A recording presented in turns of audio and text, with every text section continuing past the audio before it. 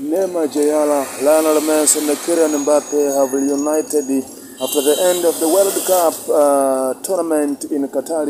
And it should be noted that after the end of the World Cup tournament in Qatar, the PSG players were given a short break, and now they have back in training ground ready for the next games, ready for the next challenges of the competitions. Of course, Lionel Messi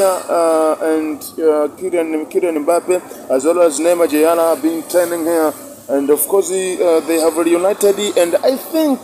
the differences that exist between Lionel Messi and Kylian Mbappe have already been solved, and there are some rumors that these two players are in conflict and they are not understanding each other. As a result, I think now they are just talking and they are just cooperating with their daily